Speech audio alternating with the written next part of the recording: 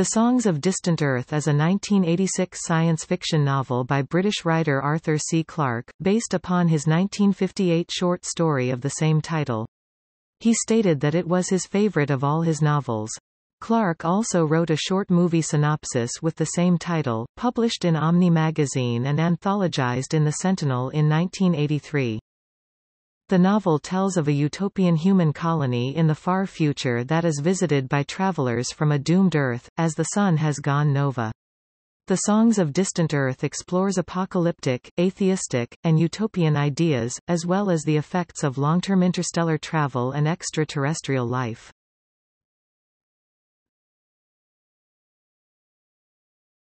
Topic. Plot summary. The novel is set in the early 3800s and takes place almost entirely on the faraway oceanic planet of Thalassa. Thalassa has a small human population sent there by way of an embryonic seed pod, one of many sent out from Earth in an attempt to continue the human race before the Earth was destroyed. The story begins with an introduction to the native Thalassans, the marine biologist Brant, his partner Marissa and her brother Kumar. They are typical examples of the Thalassan culture, quiet, stable, and free from religion and supernatural influence.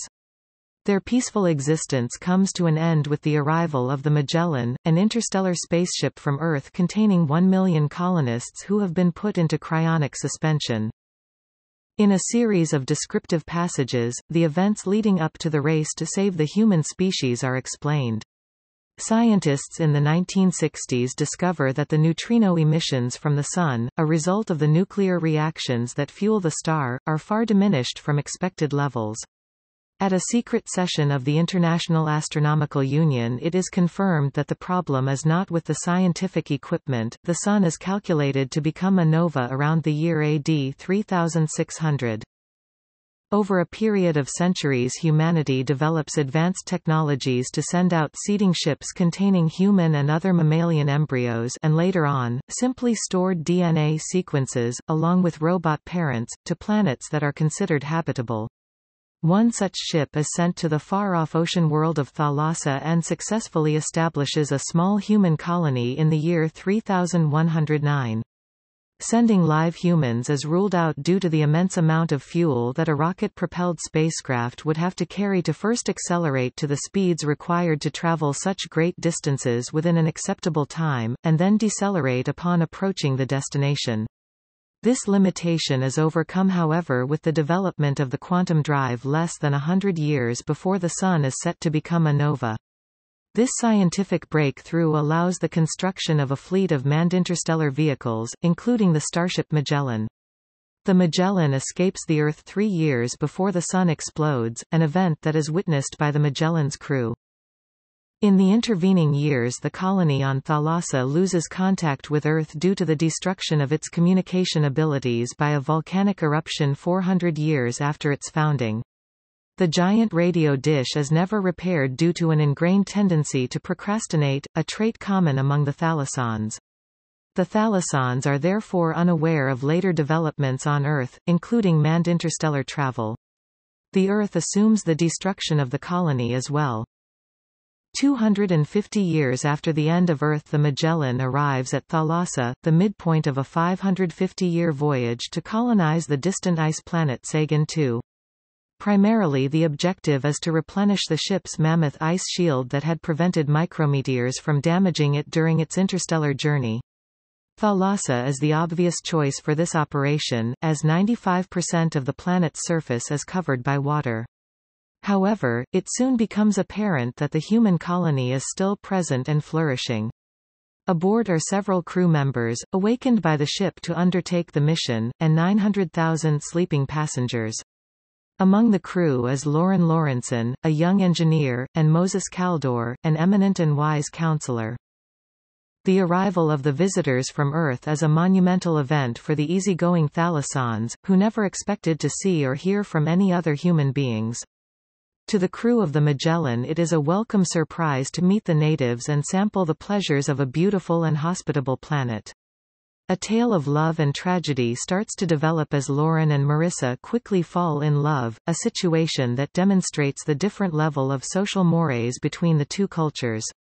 The Thalassans appear free from monogamy and sexual possessiveness, a situation that the lonely and troubled crew quickly find out. Due to this and other aspects of the Thalassans' way of life, and the duration of the stay on the planet to repair the ship's ice shield, the crew quickly becomes disenchanted with the original objective of the mission, leading to a threat of mutiny. A more gentle and parental relationship also develops between Marissa and Moses, a man deeply affected by the destruction of Earth and the loss of his wife. Moses soon provides Marissa an insight into the culture and ways of Earth lost to the Thalassans, including the concepts of war and religion, concepts alien to the gentle Thalassans. During the course of the stay, and due to the construction of a massive plant for freezing the huge ice blocks for the shield, the Terrans and the Thalassans become aware of the existence of a potentially intelligent sea creature living in the depths of the Thalassan oceans. The Scorps are similar to the sea scorpions of Earth, only much larger. It soon becomes evident that the Scorps are responsible for the theft of metals and wire from several Thalassan underwater projects, including a fish trapping tool being developed by Brandt. The intelligence of these creatures is questioned by most, but Moses believes they may have the potential for developing into a future intelligent species. Several unforeseen events occur that shatter the dream of idyllic life of Thalassa, and also remind the crew and the Thalassans that the visitors must soon continue their prime mission, and leave the Thalassans to their destiny. The story concludes with an air of tragedy and hope, as the relationship between Brandt and Marissa and Lauren concludes, the transient nature and ultimate futility of their love revealed. Marissa chooses to conceive a child by Lauren, but a change in scheduling of the mission brought about by the threat of mutiny by the crew means he will never see his son. Brandt accepts the child as his own. The dissatisfied elements of the crew are left on Thalassa while the rest of the crew leave on the last leg of their journey. Lauren witnesses the life of Marissa and his child after awakening on Sagan II, 300 years after their deaths.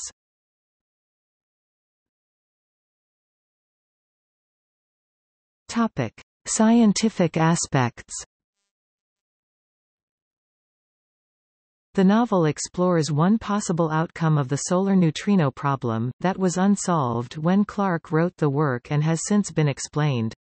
There seemed to be a lack of neutrinos reaching the Earth from the Sun, because scientists were only looking for one particular state of the neutrino particle. In the acknowledgments to the book, Clarke states that he considered to depict the use of vacuum energy for spacecraft propulsion, a scientifically viable, but highly futuristic technology. The novel also features a space elevator. In his introduction to the novel, Clarke states that he wished the work to deal with a realistic interstellar voyage, without the use of warp drives or other fantastic technologies.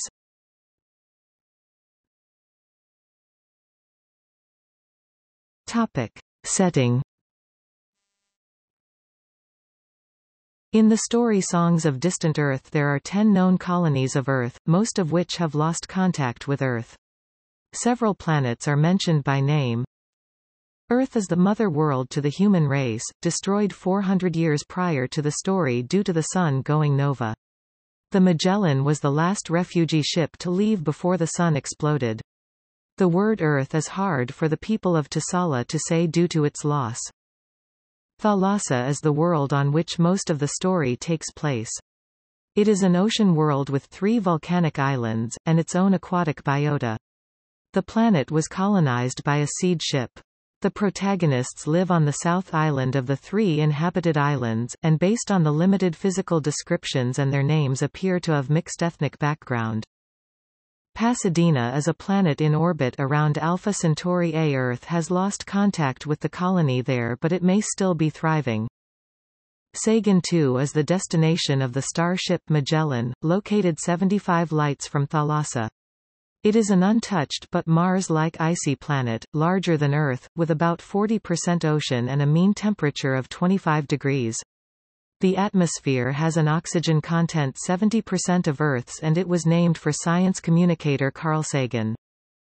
Sirius X is a colony of Earth mentioned in the story.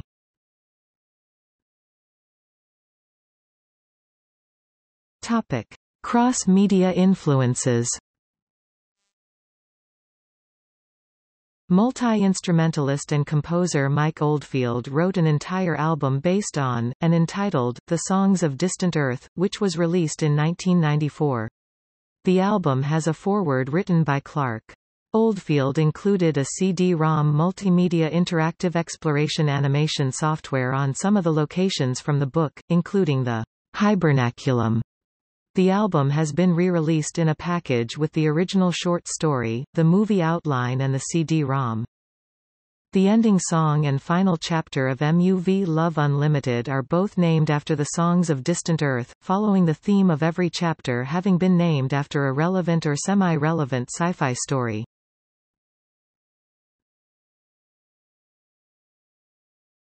Topic: Reception. The Songs of Distant Earth received a positive review from Gerald Jones in The New York Times.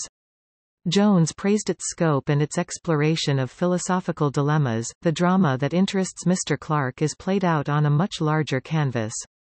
It concerns the lures and limitations of knowledge, the destiny of mankind, and the fate of the universe.